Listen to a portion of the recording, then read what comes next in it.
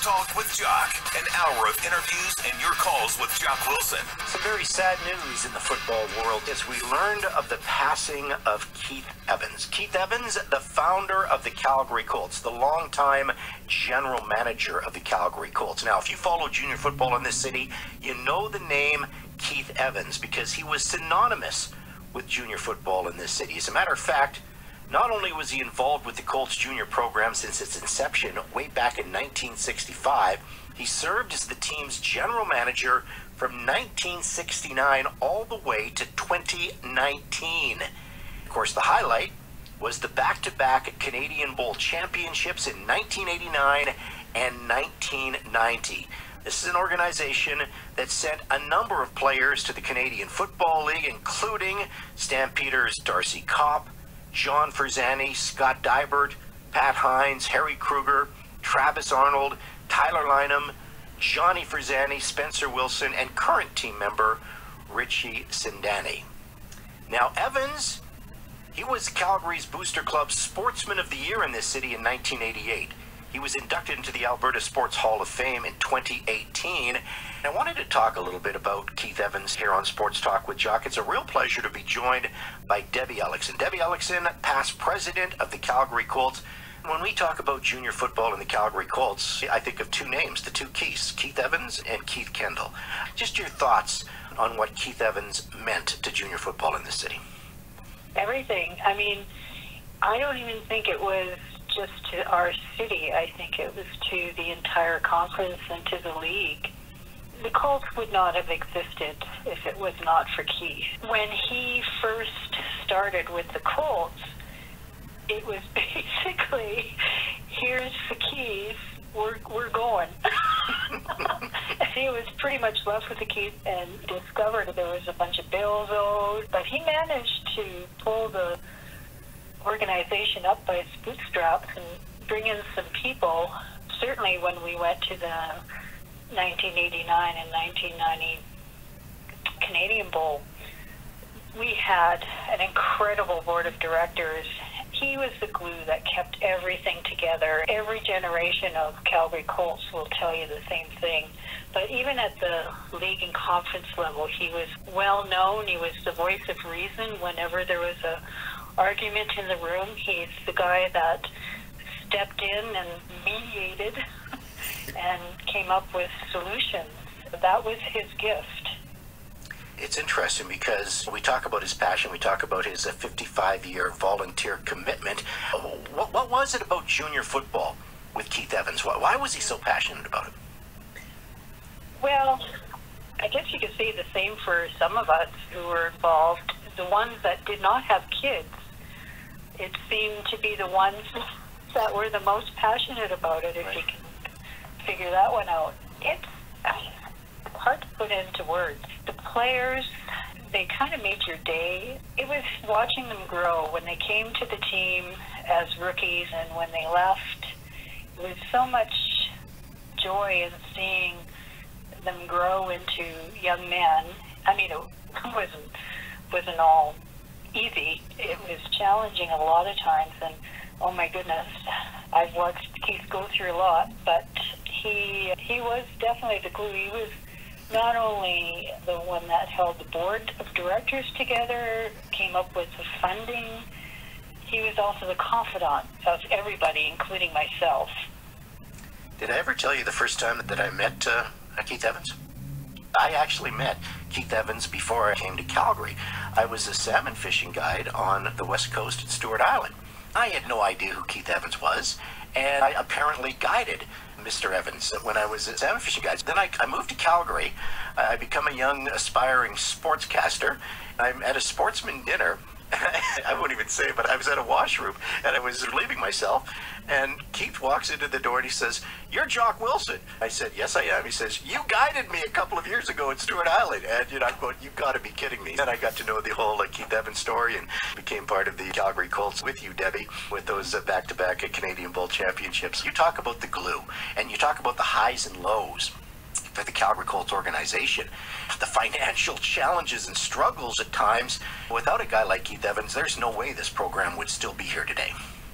Oh, no way. And what a lot of people don't realize is football isn't cheap. No. It's a lot of money to put a program together. It's probably even more now, but back when I was with the team, the equipment and all the travel and everything, you were running a $500,000 operation, totally on volunteer labor and on fundraising. A lot of it came through the government, and it was Keith Evans who got the 50-50, which created a lot of money for the club. It helped a great deal. The Stampeders, I have to give George Hopkins a shout out, because George Hopkins also helped us so much and saved us so much money, because some of the older Stampeder equipment he would just donate to our club. So we didn't have to go out and always buy shoulder pads, because George would have a couple he would give to us every year. That was quite helpful. But Keith, oh my gosh, the hour, I would say from the moment he woke up to the moment he went to bed, it was Calgary Colts. And when he was working, because he used to travel, he used to go to Argentina because he was a geologist, and he used to work on horizontal wells.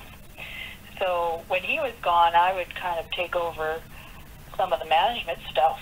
I'd say back before our championship years, he was traveling to Argentina and all over the place working on wells, but he was always hands-on. He would phone, and he never missed a beat. He went on all the road trips when he was in town. He organized everything right down to the lineups. The three of us, me, him, and Doug, would be moving equipment from Optimus Park to McMahon Stadium every game. When I first met Keith, he was luring me to go on the board. He took me out for lunch. It was a Cannery Row or someplace where they just had fish on the menu. I didn't want to tell him I hate fish.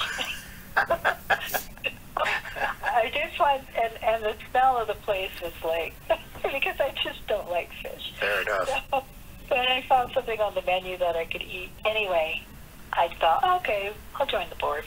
I used to go to the ballpark with him, Optimus Park, in the day, and he actually wired and built that equipment shack, if you recall that. Built that himself with a little bit of help from probably some players, but I was there when he wired the darn thing. That was the type of impact. That was the type of impact that he had on junior football in this city as well. Debbie Elicksen is past president of the Calgary Colts. We're sort of reminiscing a little bit about Keith Evans. Of course, the passing of Calgary Colts founder, longtime general manager, passed away recently, and you've stayed in touch with him. I did. Well, he was my best friend, and we had the kind of relationship where if it was 4 o'clock in the morning and you needed something, you're there, for each other. It didn't matter what it was. And I feel the same way about his wife, too, but... yeah, Carol was a rock star. Yeah, it was... Yeah, that's the kind of relationship. Yeah, we never lost touch. Well, you don't become Sportsman of the Year in this city. You don't become a member of the Alberta Sports Hall of Fame unless you give back to the community. That's going to be my memory of Keith Evans, because he had the passion for the Calgary Colts, he had the passion for junior football, and he wasn't a taker, he was a giver. He was, and probably one of the best gifts he ever got. It can't be overstated enough that we were inducted to the Alberta Sports Hall of Fame in 2018 for those 2 championship seasons. Oh my God, that was such a great reunion. But the fact that he was there and we got in, and that's thanks to a lot of work came through a couple of players, headman by Steen Weimer, and I'm sure that every one of them, the first thing about that honor was to see Keith get it. Yeah, I agree 100%. Well, Debbie, thank you so much for sharing some stories. I wanted to reminisce a little bit about Keith Evans because he was important to the city of Calgary, was important to junior football, and as past president, I really appreciate your time talking about him, so thank you so much. Thank you, Chuck. Past president of the Calgary Colts, as we look back on an amazing 55-year volunteer career for Keith Evans. I shared this story at a banquet for Keith, And I don't think too many players know this. I did tell a few of you, but I'm not sure how many. I can't remember what year it was, but we all remember that Keith had an aversion to swearing, even though he swore worse than the rest of us. And he used to sit by himself on the other side of the stadium because he thought nobody could hear him swear. We were taking a bus to Regina. Keith and I used to sit in the front. The players decided that Scarface would be the next video to play. It started to play. I'm watching Keith out of the corner of my eye. If anybody has seen that movie, Al Pacino uses the F word just about 3 times in every sentence. Every time that F word was said, he kept flinching every time that word was being said. I think it took about 5 minutes, and he got up from the seat. He quietly marched over to the video player, pulled out the tape, and sat down. Nobody said a word, and no other video was played on the way till our next stop. Nobody copped to whose video that was. I think he even yelled, "Whose video was this?" Nobody copped to it because they couldn't. Because you know whose video that was? It was mine. Anyway, I shared that at a banquet. I'm not sure how he felt about it, but the other story I have is from Windsor. A lot of people didn't see what was going on behind the scenes. The security guy at the hotel that we were staying at, he took a disliking to our team right from the start, particularly our head coach, Keith Kendall. There could have been a few complaints about the noise. We had a hospitality suite. And of course, they always shut us down. This security guy kept ragging on us the whole time that we stayed in this hotel. And he kept shutting down our hospitality suite early and knocking on people's doors. He knocked on Joey and Dougie's door. Doug was our equipment manager and Joey was his helper.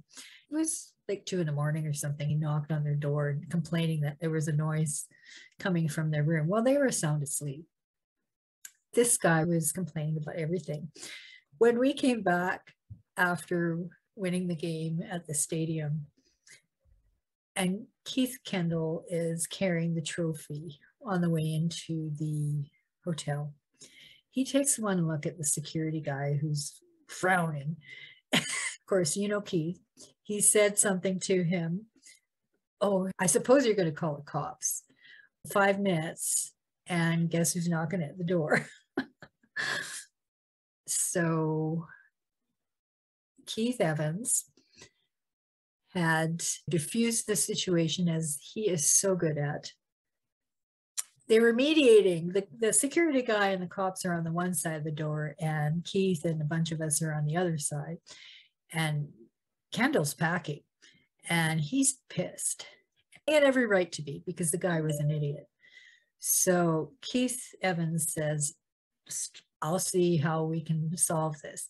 What the security guy wanted was an apology. Well, anybody that knew Keith, that was a big ask. Keith Evans did finally convince him to do so. Keith Kendall opened the door, said, "Sorry," slammed it shut, and that sufficed. So Keith Evans and myself and I think Jack Thompson were on the elevator going down to the main floor, and the door opens and the security guy is about to come on. Well, that is the first time I've ever seen Keith Evans almost do something. He literally had his fist out to go swing at the guy. Of course, Jack stopped him before that would happen. Jack had to defuse that situation, but it was a story that nobody ever saw. Keith was always the mediator. That was just the one time that he actually lost it because this guy was relentless. He was poking and poking and poking and complaining about everything, whether it was warranted or not.